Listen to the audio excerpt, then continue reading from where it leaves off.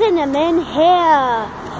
We are, oh, that's bright in my eyes. I don't want that to happen. We are outside of Eldred. No, not. We're on Main Street.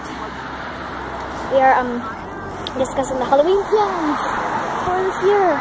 We're gonna have a pancaking contest, pumpkin designing contest.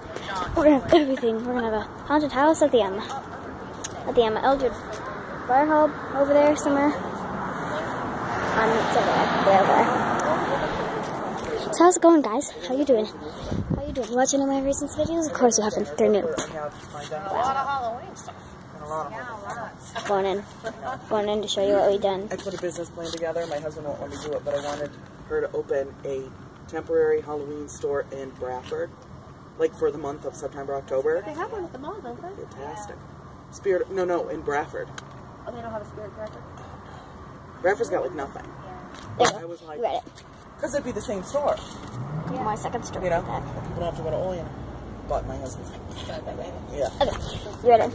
It is. That's the biggest thing. And he is a square. I'm an artist. He lives in the box he draws. He's a teacher. He does a cat. That's what I always say. He lives in the box he drew. But, so like anything. We're discussing the Halloween plans.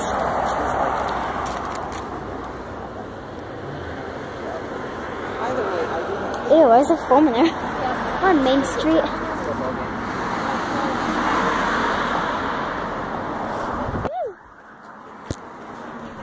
It's red. It's red. It's red.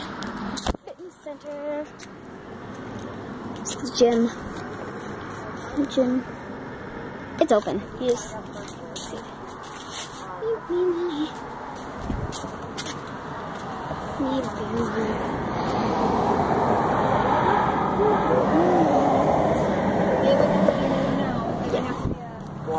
Yes, it is, because I was telling you, there was somebody in Port Allegheny. Cars are there. They had a... That one.